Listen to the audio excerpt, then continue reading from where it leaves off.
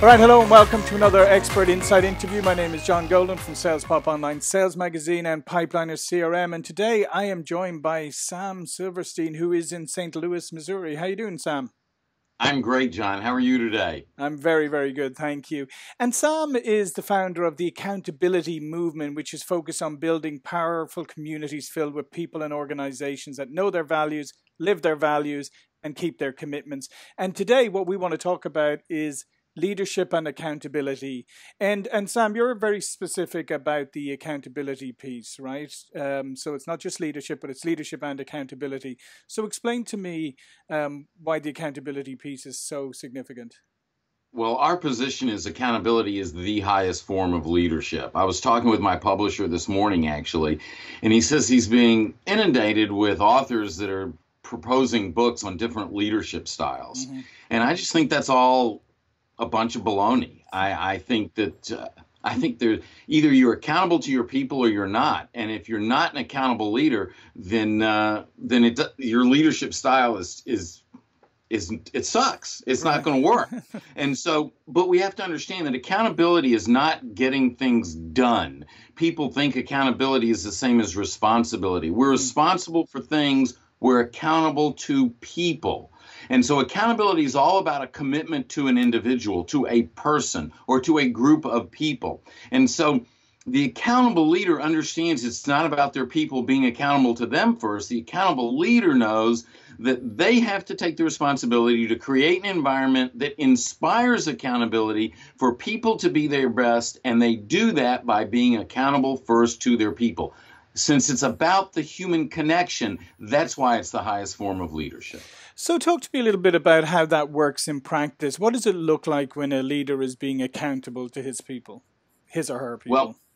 Well, exactly. And so what it looks like is the leadership is first, they're not using accountability to manipulate their people to do more. Mm-hmm. And they understand that accountability is not a way of doing, it's a way of thinking. Specifically, it's how you think about your people. So it starts to manifest itself in these commitments. One of the commitments is a commitment to the values. Mm-hmm. Organizations are great at coming up with mission statements, vision statements. They create this list of values, and then, it kind of goes on the wall or it goes in the drawer, and then it's gone. Mm-hmm. The reality is the accountable leader is living those values first. They're modeling the values. They're teaching the values. They're making decisions that are connected to the values, always 100% of the time. And then, and only then, they expect their people to do the same in return. That's a commitment that the leader makes on the front end.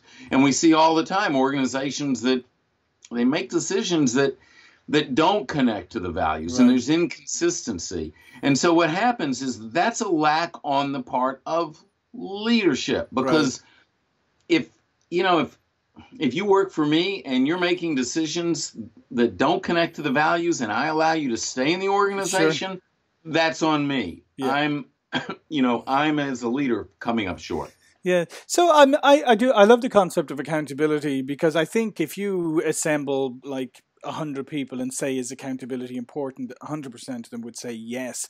But most people then in practice think accountability starts with somebody else, right? It's yes, you need to be accountable. I agree, everybody should be accountable, so I'm going to hold everybody accountable. But holding yourself accountable is harder, right? And it's obviously the starting point. So if you're a leader of a big organization and you have your values and principles or whatever, how do you ensure that this permeates the whole organization? Obviously starting with yourself, but how do you get it to infuse the organization? Well, and therein lies the challenge. So here's what we've discovered. There's two parts to an organization. There's the tactical side of your business, mm-hmm. and there's the spirit of your business. Right. Now, what we tend to do is we tend to focus 98% on the tactical. And that's where we make the mistake, because what happens is no matter how good you get at the tactical, it's not going to help the spirit of who you are as an organization. This is going to connect to your organizational culture. And so, but when you focus on the spirit and you improve the spirit and the culture of the organization, then what happens, people are freed to take the tactical to levels that we never before imagined. And so I don't care if you're an organization of 26 people that we've worked with, an organization of 17,000 that we've worked with. It's the culture that's going to drive everything. And that's where those values are utilized, because those values define the culture. So it starts with the leader. It starts with the leader making sure that we know what the values are, that they're taught, that they're modeled, and that people are making decisions. It's a conversation that can never end. And if you're just focused on the tactics of the business and you're just focused on the bottom line, then people think, well, that's all he cares about or all she cares about.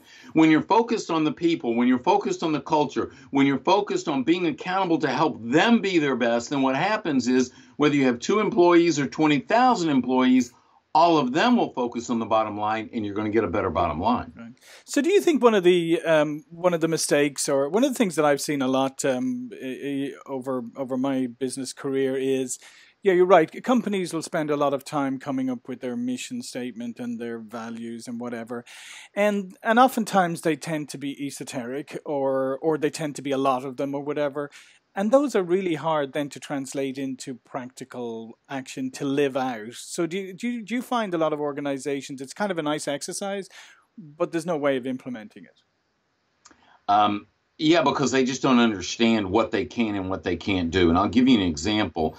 We lead organizations through this discovery of what their values are. We don't determine them, they determine them. Mm-hmm. And we see organizations that they'll range anywhere from 3, 10, 7, 13.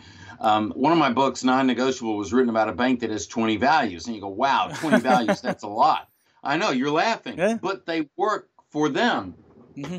And as a matter of fact, you know, I'll share one with you just to give you an idea of what it means. Integrity, character, our reputation is everything. Do what's right, always, every time, anytime, no matter what it costs, no matter who it offends, no matter the perceived consequence. Encourage it, reward it, revere it, make it the mantle that we are known for. It is expected. Now, is there any doubt what integrity means in this organization? No, and what I love about what you just outlined there is that is very specific, it's very direct, and it's very easy to understand, right? Right. Now, see, what most companies do is they have some little pretty plaque on the wall, and it has those 3 words, those 5 words, those 7 words. Now, you and I, if I said, okay, write down the definition of integrity. Well, if you did that and I did that and my wife did that and my next door neighbor did that and your next door neighbor did that, you know, we'd end up with 5 different definitions of integrity. Now, they might be similar, and I'm sure that they would connect, but the reality is they would be different. The fact is, we need to know in this organization, what does it mean? How do we live it? How do we make decisions based around it? What does it look like? And now that clarity, I don't need to come to you, my boss, and ask you to help me make decisions. Mm-hmm. I know that if I make decisions based on the values and I fully understand what the values are, I'll always be rewarded for making decisions that connect to those values, even if the outcome is less than desirable. Yeah, and I think, again, I think the really key takeaway point here for everybody is that idea of clarity, because you're correct. It's like if you have a business strategy, but you haven't explained it properly, then everybody will interpret it. If you have values, or as you outlined there, and you don't come up with a really specific definition of what they mean in this business, then people will interpret them. So you'll end up with a different level of experience from different people. Exactly. Now, here's the key, though, John. Mm-hmm. Values aren't policies, mm-hmm, and there's a difference. Values are not about things. Values are about people. Values are about people. One of the clients that we were leading through the process of discovering what their values were, and they already had a list of values, but they wanted to start from scratch, which, you know, I admire them for that. And so we did that. And during the process, the CEO said, you know, we value community service. Matter of fact, we value it so much that in our policy manual, it says every employee can take 2 days paid and perform community service. Right. Now, he was really proud of that. So my assistant asked him, just out of curiosity, how many paid days did you have last year where people performed community service? And at that time, he had about 275 employees. And he paused and he looked to the person in the room that would know the answer to that question. And she thought for a second, and then she responded, 0. Yep. Now, the reason it was zero is because community service was a policy. It was not a value. If you can't show me where it's happening in your organization, it's not a value. Mm-hmm. So we helped them write what that value would look like. And literally within 30 days, my inbox was flooded with emails of links to newspaper articles, to TV pieces that were done on them, where their people were out in the community making a difference, helping people, performing community service, because it went from a policy to a value, and for it to be a value, it has to show up. Yeah, and no, I agree completely, and I think what we see a lot of the time is nice ideas. That's a nice idea. Community service, nice. Write it in your book. Perfect, lovely. Sounds good. Sounds great. But do you really believe it? Is it really who you are? Are you just saying it because you think you're supposed to be saying it? Now, here's the key, though. All this work had nothing to do with the business they were in. Sure. It had nothing to do with sales. It had nothing to do with inventory. It had nothing to do with managing their 35 retail locations. It had nothing to do with the tactics of the business. But what happened is it had to do with the spirit of the organization. It went towards the culture of the organization. And what we found out is a year later when we went back, because we do a cultural assessment, when we went back and did the assessment, that their employee turnover was a quarter of what the industry standard was. Wow. Because their employees loved being a part of this organization. They loved the culture that was created by leadership being accountable to create this culture as it's defined by their values. And so now what happens is they attract the best. They have lower turnover, which means they don't have the cost of training people. And in an area where, unemployment is less than 3%, right, they're able to attract and retain the best. They're going to outperform their competitors. And none of that connects to the tactics of their business and their industry. Yeah, and again, I think what you've shown there is practical implementation, by people of the ideas. And that's something that you don't always see, because a lot of the times is, even as I said, even if it's strategy or principle, it's never acted upon, right? It's never lived out in reality. So tell me a little bit more about culture, because a lot of organizations I've seen allow culture to develop kind of organically. It's kind of what you turn into, and it's for a variety of reasons or your experiences, and eventually that becomes the overarching culture of the company. But from what you're saying is culture is something that you should really be shaping and actively managing, and it's a dynamic thing, right?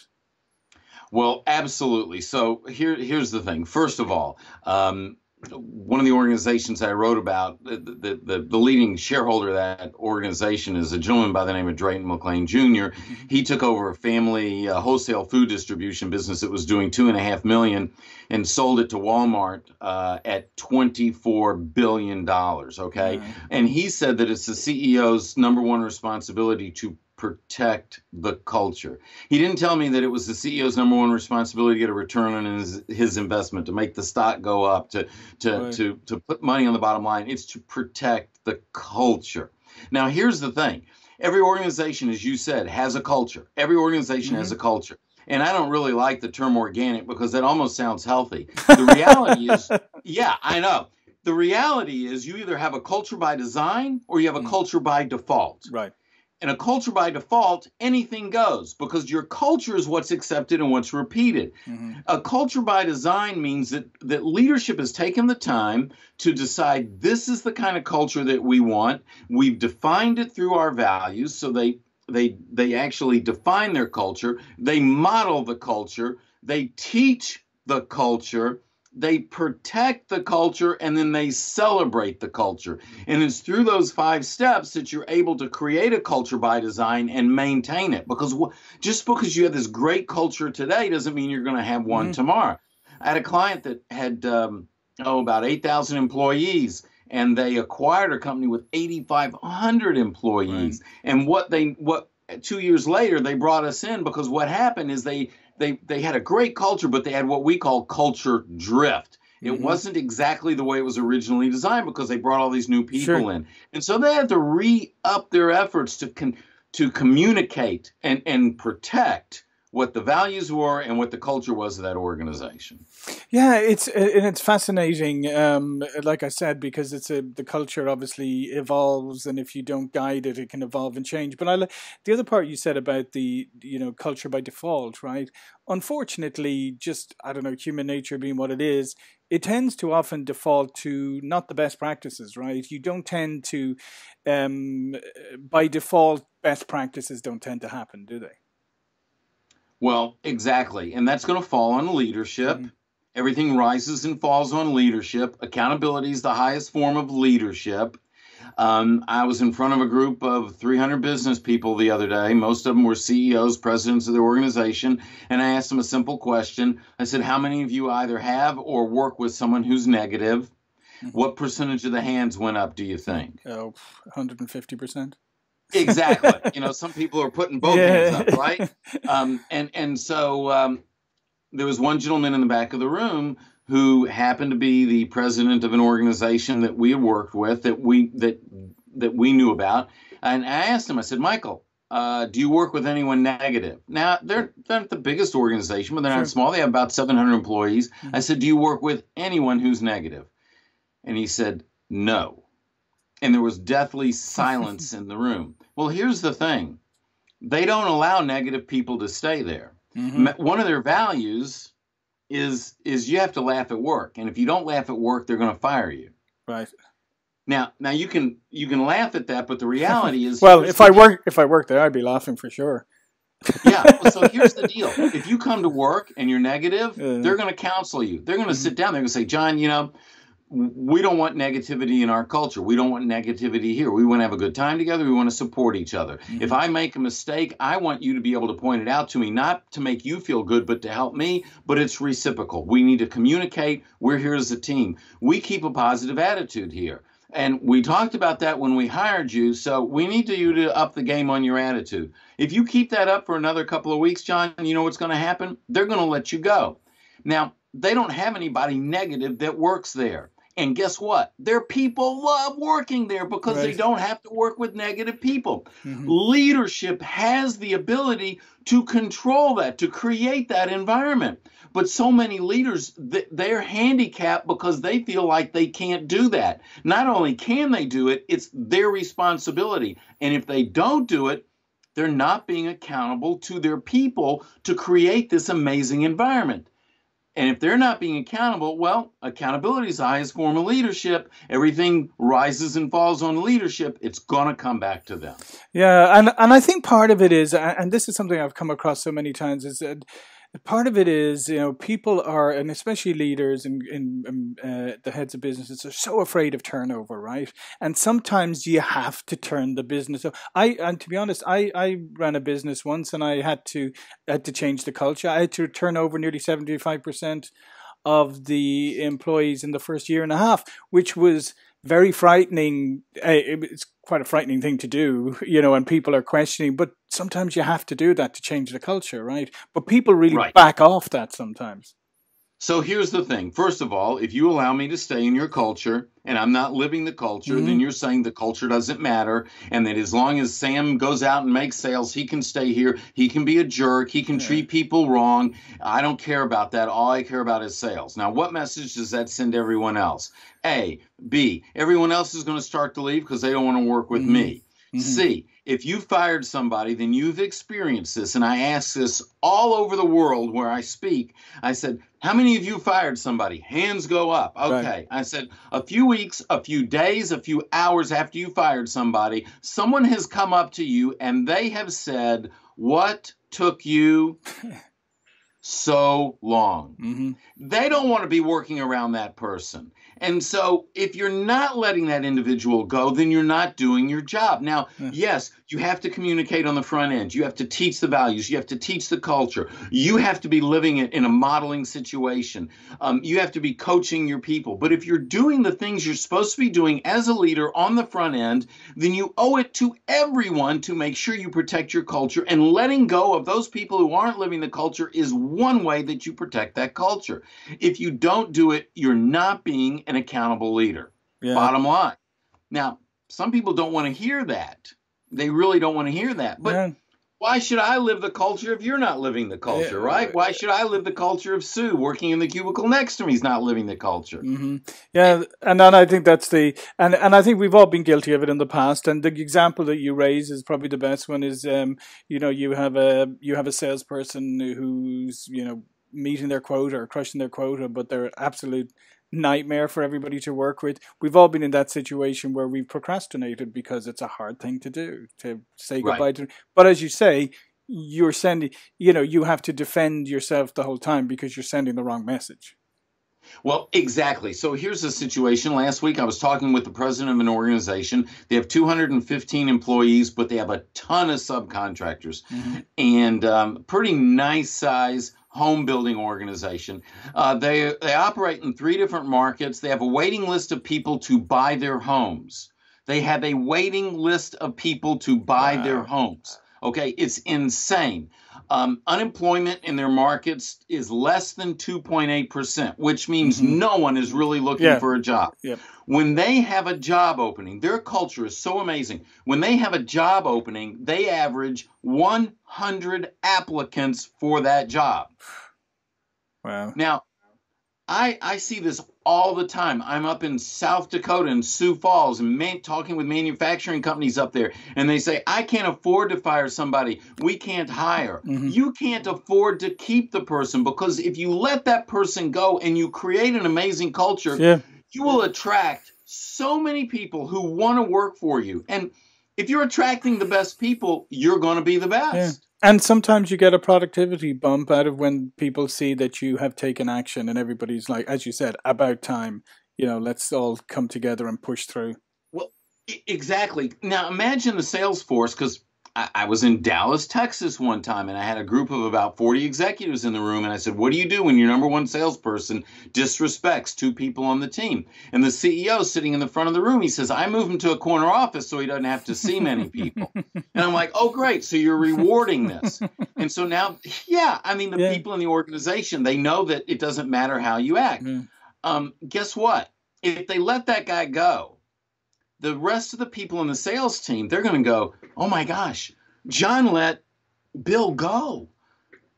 Which means 2 things. One, we can't act like Bill and stay here, okay? But more important, the rest of the sales team goes, John must believe in us. Yeah. John must believe that we can make up the difference. We've got to get together. We got to figure out how to make up the difference. And everyone raises their game. And that's how you create a high-performance team where you're not dependent upon one performer. You have everyone performing at a high level. Everyone's living the culture. You're creating a place where people want to be. You don't have to manage people. No one wants to be managed. You lead. People want to be led, and they want to be led by an accountable leader. That's fantastic. I think it's a perfect note to end on, Sam. This has been fascinating. We could have gone on for another half hour at least. Before we Anytime. go, and I would definitely, I'd love to have you come back. But before we go, can you tell people just a little bit more about yourself, what your latest book is? Sam is an author of a number of different books. If you want to talk about your latest book and how they can find out more about you. Well, I appreciate that. And you can reach me at samsilverstein.com or IamAccountable.com. And I've got several books out all around leadership and accountability. My latest book is called No Matter What, The 10 Commitments of Accountability. And it talks about 10 specific commitments that the accountable leader lives, of which the values are only one. And it's available, online, or certainly it's available on my site as well. And my mission is to build a more accountable world. I do that through my writing. I do that through speaking at events for organizations, and then coming in-house and either doing executive coaching or consulting we have various tools and assessments where we help organizations build accountable cultures. Yeah, that's fantastic, Sam. And I'd highly recommend the book because I think accountability is huge. And so if you take one thing away from today, everybody, and that's it, guess where accountability starts? Right with yourself. Yeah. Listen, Sam, this has been great. My name is John Golden, SalesPOP Online Sales Magazine, Pipeline of CRM. See you all for another Expert Insight interview really soon. Thank you.